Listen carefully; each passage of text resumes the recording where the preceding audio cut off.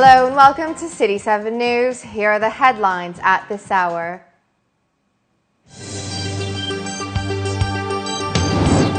UAE airports average almost 1,900 air traffic movements per day.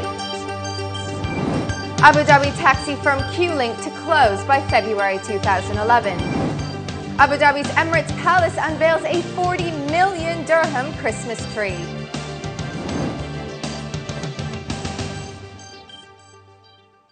The UAE General Civil Aviation Authority, the GCAA, announced that air traffic movements in the UAE grew at a rate of almost 7% in November 2010 compared to the same month last year. The GCAA monthly report indicated that in November 2010, there were over 56,000 total air traffic movements, with an average of almost 1,900 air traffic movements per day. This is the highest daily number of air traffic movements in the last 2 years. According to property consultants and brokers, Dubai property prices may drop for the next 2 years, extending a decline that's already cut values by more than 60% since the 2008 peak. According to the broker Landmark Advisory in Dubai, residential values may fall as much as 20% more by the end of 2012 if new homes are built. About 48,000 homes will come onto the market in the next 2 years, or about 12% of existing supply, according to Jesse Downs, Director of Research at Landmark. It seems there is still no parity between supply and demand. Abu Dhabi taxi firm Q-Link, one of 7 Trans-80 taxi franchises, plans to close by February 2011.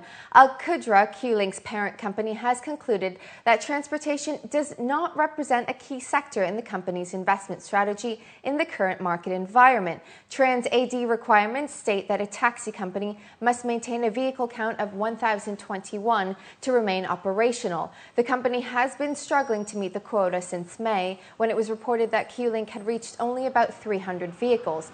The Taxi Regulatory Authority in the capital said that the closure will not affect the availability of taxis in the city. An Emirati camel has won a Gulf camel milking competition, beating rivals from Oman and Saudi Arabia. Pure-blood camels from the Gulf participated in the 3-day halab competition held in Abu Dhabi's western region with the aim of promoting camel milk. The UAE camel Daria won the contest after producing 11.7 kilograms of milk, followed by the Omani camel Hamra with 11.4 kilograms. The aim of the event was to promote the white gold of the desert as nutritious and drinkable even for those who are lactose intolerant. The contest was a prelude to Abu Dhabi's annual Al Dhafra festival, in which thousands of camels take part in a range of events, including a camel beauty contest and races. Coming up later in the show, Abu Dhabi's Emirates Palace unveils a 40 million dirham Christmas tree.